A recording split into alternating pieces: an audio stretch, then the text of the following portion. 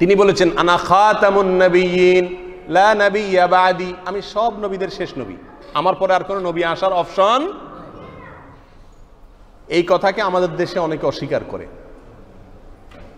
এই কথাকে অস্বীকার করলে সে মুমিন থাকার কোনো সুযোগ, কারণ কোরআনে কারিমে আল্লাহ তাআলা তার নবীকে শেষ রাসূল হিসেবে বিভিন্ন আয়াতে স্পষ্ট নানাভাবে তিনি ব্যক্ত করেছেন। আমাদের দেশে একটি সম্প্রদায় আছে, তাদেরকে বলা হয় কাদিয়ানি। আপনারা নাম শুনেছেন? এই দেশের উল্লেখযোগ্য শিল্প তাদের নিয়ন্ত্রণে, প্রাণ আরএফএল থেকে নিয়ে বড় বড় ব্যবসা প্রতিষ্ঠানগুলো তাদের, মিডিয়ার একেবারে মৌলিক অংশের উল্লেখযোগ্য তাদের কন্ট্রোলে। তাদের সংখ্যা এদেশে শতকরা 1% তো দূরের কথা, 1%-এর হাফ বা তার 10 ভাগের 1 ভাগও না। সংখ্যায় গুনলে কয়েক হাজার হবে সারা বাংলাদেশে, হয়তো লাখও হবে কিনা সন্দেহ। এই কাদিয়ানিরা এদেশের বেশিরভাগ ব্যবসা কন্ট্রোল করে, মিডিয়া কন্ট্রোল করে। পত্রপত্রিকা তাদের বিশাল বড় দাপট এবং প্রভাব আছে, তারা ক্রোড়পত্র প্রকাশ করে। এই কথাগুলো আমাদের জানা দরকার। আমরা যদি এগুলা না জানি তাহলে এই সমস্যা আমরা মোকাবেলা করব কিভাবে? গত কিছুদিন আগে 22 থেকে 24 ফেব্রুয়ারি পর্যন্ত কয়েকদিনের জন্য তারা পঞ্চগড় সহ কয়েকটি জেলায় কাদিয়ানীদের জাতীয় সম্মেলনের ডাক দিয়েছে। এদেশের সর্বস্তরের আলেম ওলামারা তার বিরুদ্ধে প্রতিবাদ মুখর হয়ে উঠেছে, প্রশাসনের নজরে এনেছে। প্রশাসন ধন্যবাদ পাওয়ার যোগ্য, তারা সেটাকে স্থগিত করে দিয়েছে, আলহামদুলিল্লাহ। কাদিয়ানীরা কারা, তারা কি করতে চায়? কাদিয়ান এটা ভারতের একটা জায়গা, গুরুদাসপুর জেলার একটা জায়গার নাম হলো, একটা গ্রামের নাম হলো কাদিয়ান। এই কাদিয়ান গ্রামে একটি লোকের জন্ম হয়েছিল, তার নাম ছিল গোলাম আহমদ। এই লোক ইংরেজদের শাসন আমলে, ইংরেজরা যখন এই ভারতবর্ষকে দখল করেছিল, তখন ইংরেজদের ছত্র ছায়ায় থেকে মুসলমানদের মধ্যে ফাটল সৃষ্টি করার জন্য, বিভক্তি সৃষ্টি করার জন্য, মুসলমানদেরকে বিভ্রান্ত করার জন্য ইংরেজদের হেন কোনো কাজ নাই তারা করে নাই। বিভিন্ন ক্রীড়ানক তারা বসিয়েছে, এগুলাকে দিয়ে দিয়ে মুসলমানদের ভেতরে সমস্যা তৈরি করার চেষ্টা তারা করেছে। তার ভেতরে একজন অন্যতম বড় মহানায়ক হলো এই গোলাম আহমদ কাদিয়ানী। এই লোকের হিস্ট্রি অনেক লম্বা, আমরা ভিন্ন একদিন সেটা নিয়ে আলোচনা করব ইনশাআল্লাহ। সে অনেক কিছু দাবি করেছে নিজেকে। একটা পর্যায়ে এসে সে দাবি করেছে আমি হলাম এই যুগের রাসূল সারা পৃথিবীর মানুষের কাছে। এবং তাদের যেহেতু তিনি রাসূল দাবি করেন, আর তাকে আমরা রাসূল বলে মুসলমানরা পৃথিবীতে কেউ স্বীকার করি না, সেজন্য তার কথা হলো যারা নবীকে অস্বীকার করে তারা কি? কাফের। অতএব পৃথিবীতে যত মুসলমান আছে এখন এরা সবাই কি? কাফের। মুসলমান হলেন শুধুমাত্র তারা, কিছু লোক। এই ভদ্রলোকেরা সারা পৃথিবীর মুসলমানদেরকে অমুসলিম মনে করেন, শুধুমাত্র তারাই কি? মুসলিম।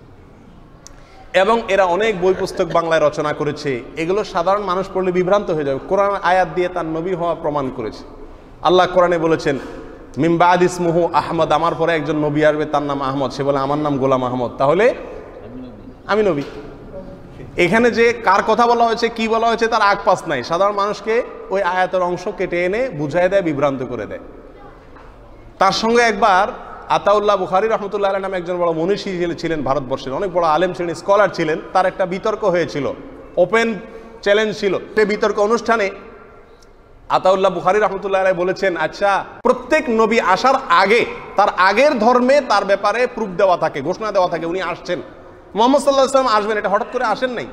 তাওরাতে, জবুরে, ইনজিলে আগে থেকে বলা হয়েছে বারবার যে একজন নবী আসবেন পৃথিবীতে, তার এই এই আলামত থাকবে, তার মা বাপ থাকবে না, শিশুকালে মা বাপ হারাবেন, এই সেই। তাহলে এই সমস্ত দেখে মানুষ চিনতে পেরেছে হ্যাঁ মুহাম্মদ আল্লাহর নবী। এটা বিভিন্ন পূর্বের ধর্মগ্রন্থগুলো বলে আসছে। তাহলে মুহাম্মদ সাল্লাল্লাহু আলাইহি সাল্লামের কোনো কথা বা কোরআনের কোনো আয়াত থেকে আপনি নবী হওয়ার কথা বলা আছে? তিনি বললেন হ্যাঁ আছে। বলে প্রমাণ করেন। তখন তিনি আয়াত দেখাইছে। আল্লাহ বলছেন এটা আসলে ঈসা আলাইহিস সালামের কথা। ঈসা আলাইহিস সালাম বলেছেন আমার পর একজন নবী আসবে, তার নাম হবে কি? আহমদ। তো তিনি বলছেন দেখেন আপনাদের নবীর নাম তো মুহাম্মদ। তো আল্লাহ বলছেন এখানে আমার পরে ঈসা আলাইহিস সালাম বলে গেছেন আমার পর একজন নবী আসবে আহমদ। তো মুহাম্মদ নামে নবী একজন আসছেন ঈসা আলাইহিস সালামের পরে, বাট আহমদ নামে কোন নবী তো আসেন নাই, আমি হলাম সেই। তখন উনি বললেন যে আপনি আহমদ কেমনে? আপনার নাম তো গোলাম আহমদ, আপনি তো আহমদ না। তো উনি বলছে যে আসলে আমার বাপ মা ভুল করে আহমদের আগে গোলাম লাগাই দিছে, আসলে আমি শুধু আহমদ। তখন আতাউল্লাহ বুখারী রহমতুল্লাহ আলাই খুব বিচক্ষণ মানুষ ছিলেন, দেখছেন যে এর তো দলিল প্রমাণ দিয়ে হবে না, এত মূর্খ। তখন উনি বললেন যে আচ্ছা, এই একই ভুল আমার বাপও করছে। বলে কিরকম? বলে আমার নাম তো আতাউল্লাহ, আমার নাম আসলে আল্লাহ।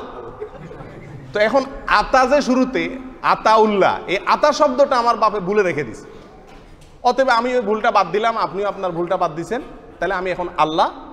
আমি আল্লাহ আপনাকে বলছি, আপনাকে আমি নবী বানাই নাই, আপনি মৃত্যু।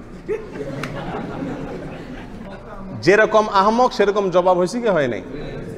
এই লোকের মৃত্যু হয়েছিল টয়লেটে, এবং মিরপুরে এবং বিভিন্ন জায়গায় তাদের পাড়া আছে আলাদা। পঞ্চগড়ে তারা একটা এলাকার নাম দিয়েছে আহমদনগর, যেখানে প্রোগ্রাম হওয়ার কথা ছিল এই সপ্তাহে। এলাকার নাম দিয়েছে কি? আহমদনগর, ওই তাদের গোলাম আহমদের নামে। কি চলছে এগুলো? যে যে তার ধর্ম প্রচার করার অধিকার এদেশের সংবিধান দিয়েছে, কিন্তু চিটারি করার অধিকার সংবিধান। সব ডাক্তার চিকিৎসা করতে পারবে, আপনি চেম্বার খুলে বসেন, আরেকজন চেম্বার খুলে বসে, কি অধিকার সব ডাক্তারেরই, কিন্তু আপনি এমবিবিএস না, লাগাইছেন এমবিবিএস এর সাইনবোর্ড, এই অধিকার আছে? এই চিটারি করার সুযোগ আছে? আপনি বলেন কাদিয়ানি একটা ধর্ম, আমরা এই ধর্মের অনুসারী, ওকে, আপনি সেই ধর্ম প্রচার করেন, আপত্তি তো নাই আমাদের। আমাদের সংবিধান যখন সুযোগ দিয়েছে, আপনি হিন্দুরা হিন্দু ধর্ম পালন করে, আপনি আপনারটা করেন, সমস্যা কি? কিন্তু আপনি কেন মুসলমান এই নাম নিয়ে সাধারণ মুসলমানকে চিটারি করছেন, বিভ্রান্ত করছেন? এই সুযোগ আছে?